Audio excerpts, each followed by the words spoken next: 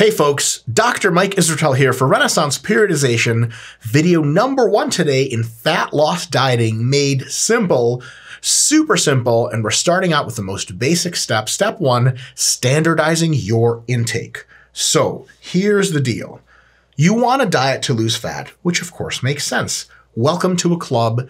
It's a huge club. Tons and tons of people want a diet to lose fat. And unfortunately, the vast majority of them will do a bunch of stuff wrong. And some will still succeed. Some do more right than wrong. Some do more right than others. But we want you guys watching these videos to have the best chance of success. So maybe if we catch you early enough, or early enough before your next fat loss phase, we want you to get things right from the get-go for a change, okay? And in order to get things right, in order to build a diet plan for yourself, which you'll be able to do watching this video, we have to know where you're starting from.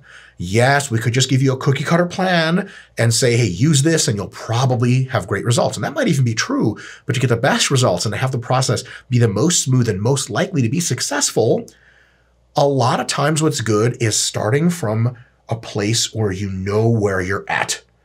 Plans can be very different based on initial conditions, so figuring out where you're at is a real good thing right up front. How do we know where you're at? Well, you have to track your daily intake for probably a few days, even maybe a week or two. How do you do this? You can do it manually. I track all my proteins, carbs, and fats just on my phone on the iPhone Notes app.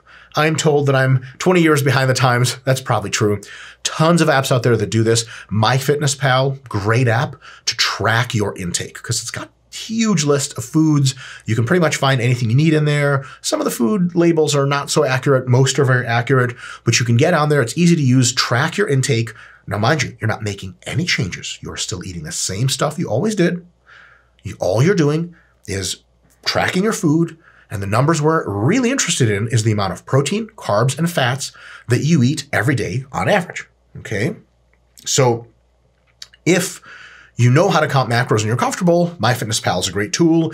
If you're new to counting macros or you don't even know what the heck macros are, no big deal, then you can try our Healthy Eating Made Simple series that we already have posted to YouTube. You just search that or we'll post a link for you, and it'll teach you all about how to count macros. So once you look through that and you're okay, healthy eating is great, but I want to lose fat, you can come back here. Now, after a week or two of doing this, remember, we are not making any willful changes at all. No changes, just tracking. You will know how much protein, how many carbs, and how much fat you're taking in daily, and you'll have like a weekly or 2-week average, okay? That's really good because that amount of food will serve as the foundation for turning your current diet into a very effective fat loss diet. Specifically, we'll know how much food you're eating. We can wiggle the amounts a little bit, reduce it in an intelligent way so that the macros at the end for your fat loss diet are real good for losing fat, for continuing to provide you with as much energy and recovery as possible, not disrupting your sleep, and making sure you still have all the muscle that you built underneath. Fat loss diet, not necessarily just a weight loss diet. So this process takes usually 1 or 2 weeks. And big idea here is to just figure out how much you're eating on average, right? However, another part of the process that's really good is it sort of gets you in tune with the idea of tracking. Tracking is going to be something we're going to use through the entire fat loss process because it's just, when we have a plan, tracking tells us how close we are to the plan and allows us to really hit our goals. Tracking is a little stressful at times, and it can be, especially if it's new to you, it can be like this new thing that you have to do. You're like, oh, damn it, I forgot to log my meals for today. What did I eat? If you're not in the habit of tracking and you have to do 2 things, start tracking and change your intake to start a fat loss diet at the beginning, that kind of stinks, man. That's 2 things. That's a lot of cognitive bandwidth. But if you just start tracking and you still eat whatever the hell you want, whatever normal stuff you eat, that's great because by the time several weeks later, when we actually start changing your intake to make it a fat loss diet, you're already super used to tracking and it's no big deal. It's just one change at a time then, right? So that's it. Step 1 is to track for a few weeks and get a real good understanding of how much food you eat.